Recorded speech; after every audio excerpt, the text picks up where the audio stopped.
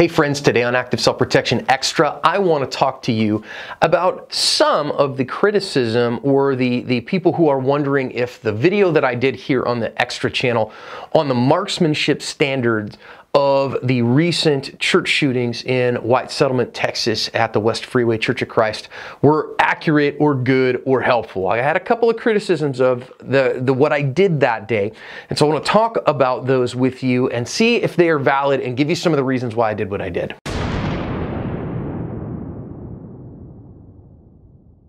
Okay, well, first of all, let me say that I am totally down with people going, John, what about this? How does that go? Whatever. That's totally fine. Even people who say, John, I don't think you did a very good job of that. That's totally cool with me. I get it. We're going to have differences of opinion on some things. I mean, some of them were unkind, but people on YouTube are jerks, and so that just is what it is. But a couple things. The first thing that people said was, yeah, John, well, you said you had these marksmanship standards, but these guys weren't expecting it, and they weren't, there, so you're expecting a beep, that makes you faster, and they weren't expecting a problem. And that itself is a problem, okay? So that particular criticism is completely invalid, particularly in the case of the shootings at West Freeway Church of Christ. And I'll tell you why. They knew this guy was a problem coming in the door. They knew for a fact he was wearing a wig and a beard, and he had had problems with the pastoral staff being angry at them when they wouldn't give him money.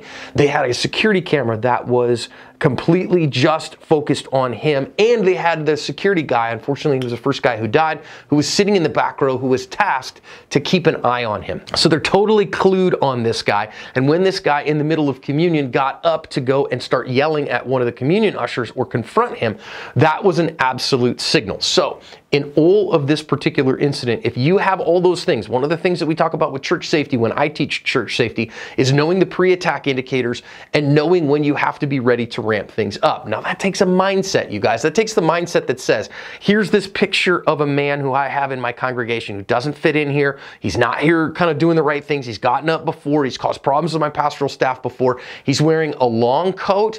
I can't see inside there. He's wearing a fake wig and a fake beard, and I know all those things. So even if I let him in my congregation to worship that day, which I get it, you want your church to be open, welcoming, and inviting. You either have to buddy up with him one-on-one, super close, never leaving your side. And you say, he gets up, I get up. He moves, I move. And if he puts anything in his hands, I'm grabbing those hands and we're going to tussle over it. I think that would have been an acceptable and even a good answer in this case. However, if you don't do that and you go, no, I'm going to give him a little space to give me a little space, whatever, you have to have the mindset that says, but I'm watching his hands. And the second I see something in his hands that is a threat, I'm going to have a gun out on that guy and make sure that threat doesn't hurt anybody.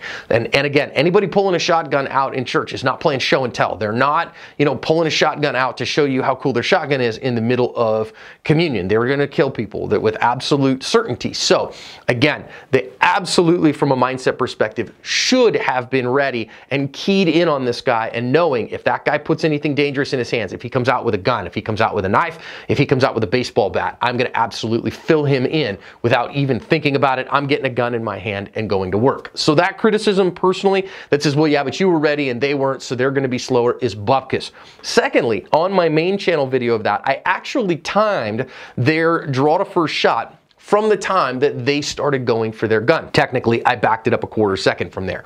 So we know when you make a decision and go, oh, I need to draw a gun, it takes your brain about a quarter of a second to then make that happen at the hands level for you to start moving. When you make a decision, I'm gonna go and do this thing, it takes your brain a half a second to code that message and send it through your neurons and get your muscles moving. So I moved my timer from the first time when they just started moving, when they went, oh no, I gotta go get a gun. I backed up a quarter second from there, and that's where I timed their draws to first shot. Again, the poor man who passed away, he had 3.1 seconds from that moment until the shot that took his life happened.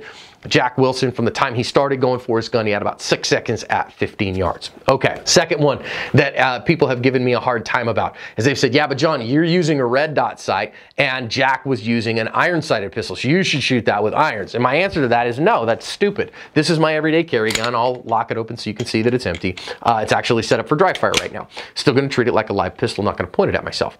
But this is my everyday carry gun. This is Benvolio, my HK P30 Lem gray guns. So also, I love the limb trigger. I love a Gray Guns trigger job on this, and it's got an RMR on it. In fact, doesn't even have backup iron sights on it. Lost my front sight back in February off this gun, shot it into the berm and haven't needed it.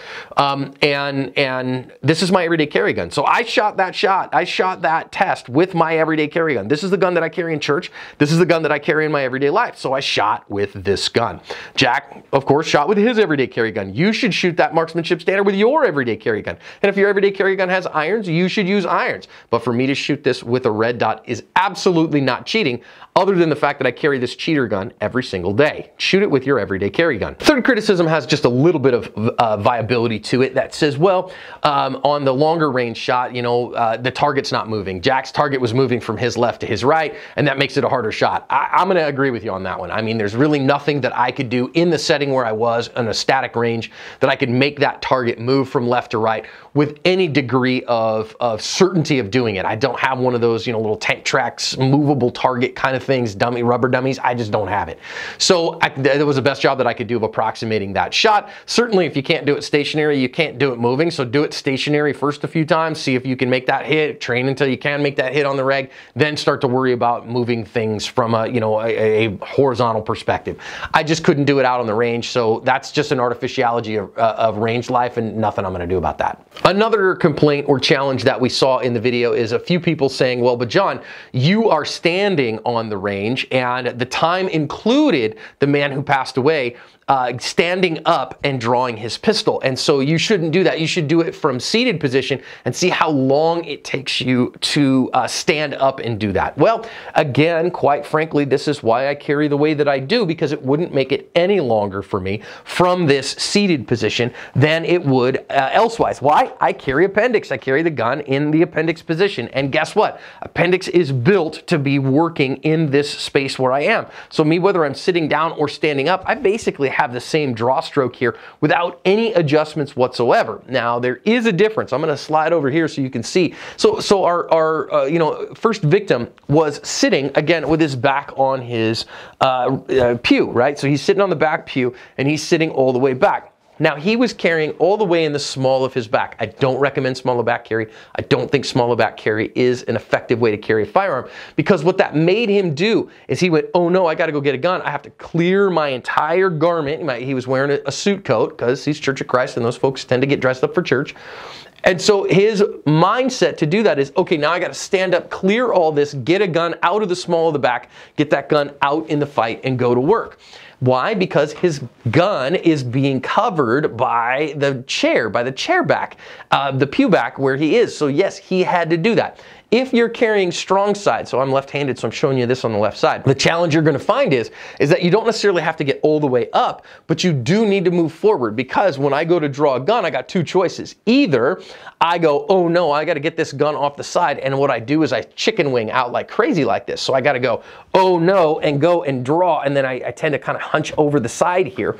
Or what I tend to do is if I try to just come straight back like I'd normally teach somebody while they're standing, I can't do that. My elbow runs into the back of the chair. So what I do is I lean forward so that I clear some space there to get my hand on the gun, go off and go to work. However, what I say all the time, and this is, you know, again, I just sat down. I didn't really do anything special. I'll do it for you as well. This is kind of how I do everything, as everything sets up my normal carry method here of an appendix carried gun. And what do? I just sit down. That's all I do. Now, I will kind of fluff like blouse here, my polo shirt, but this is exactly how I went to church this weekend. And so this is what I do. Now, what do I do in an appendix carry rig, which is one of the reasons that I really like appendix carry, is if I'm in this spot. Now, again, I'm going to give you two options here. And at 3 yards, I have somebody that I know could be a problem. Now, I'm absolutely a cheater in these ways because these things happen. So I could sit here with my hands on my thighs, and if I did that, in that case, I would grab a fistful here at my belly, lift my cover garment, get my gun, and go to work.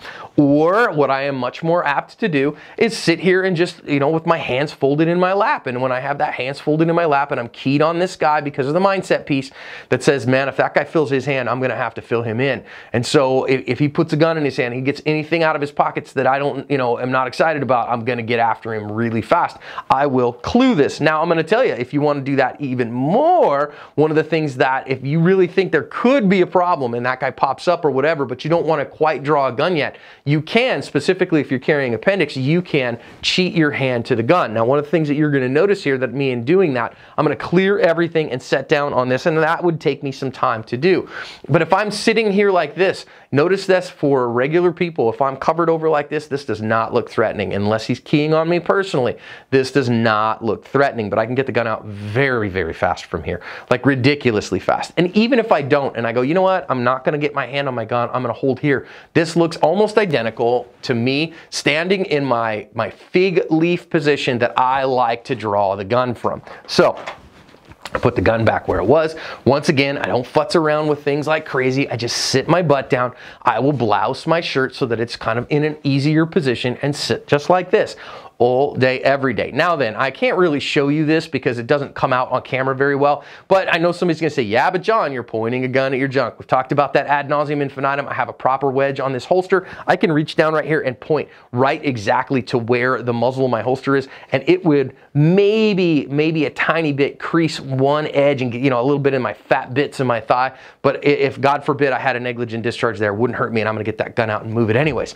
So I haven't been practicing today, but I wanna see, okay, so wait a minute, I got my Pocket Pro timer here that I need to turn on, and I want to see, oh, okay, set up to a random beep. Now, this particular chair has some armrests on it, so the pew that our first victim was in did not have those, but I'm going to show that this is kind of the hardest way. This is like kind of pro mode that I can't even push my elbows out a little bit as an appendix carrier. But if I am here and things, and especially again, if I am clued on somebody and I go, okay, wait a minute, I want to make sure that my garments are right and everything's right and I'm in a good spot, but do I have to get up and am I significantly slower? Well, you know my standard, I'm in dry fire right now. My standard of a draw to first shot is a 1.0 draw to first shot at 7 yards. I'd say at 3 yards that would tend to be faster because I don't have to have as refined a sight picture. I have my part timer set up here for 1 second. Let's see what we get.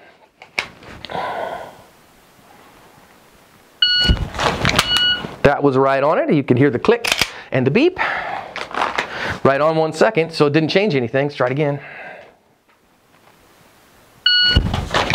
Not a great grip on the gun on that time. You probably saw that. I was on the part time, but not a great grip on the gun. See if I can get a better grip on the gun this time.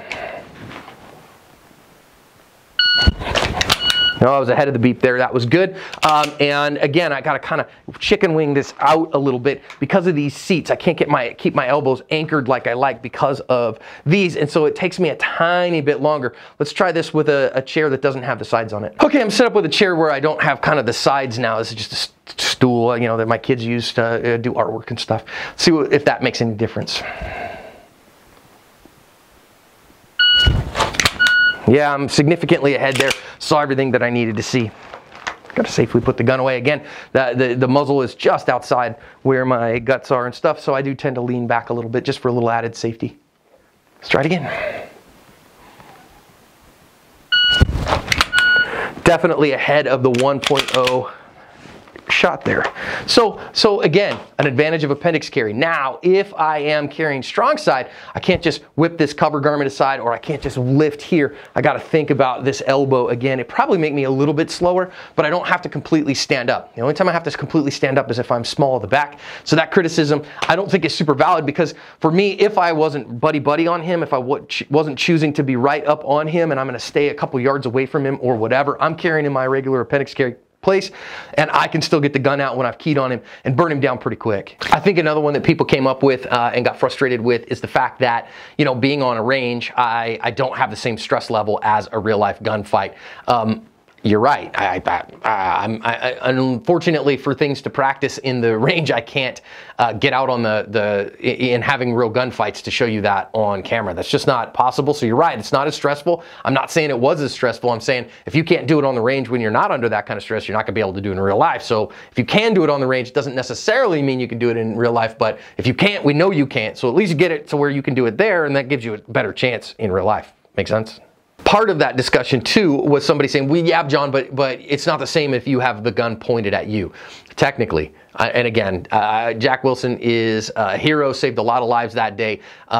But let's not make him of mythical proportions, right? Let's make sure that we keep the story what it was. The gun actually wasn't pointed at him. A guy shot 2 people in the congregation, then turned to go towards the front of the sanctuary where I'm sure he was going to wreak more havoc. So the gun was pointed away from Jack when he got his gun out and did his work. So when somebody is pointing guns at people you love, that's a serious issue as well. I don't think that's really less stressful than it pointed at you, but let's make sure that if you have that criticism, that it is about what things that really happened, not things that didn't happen. Pretty please. So there are more things to talk about West Freeway Church of Christ and things that we can learn and lessons we can learn. That's not this video. What I really wanted to do though is talk about, well, wait a minute, are we really in a place where, well, I had to stand up in order to shoot? Nope, not if you carry appendix.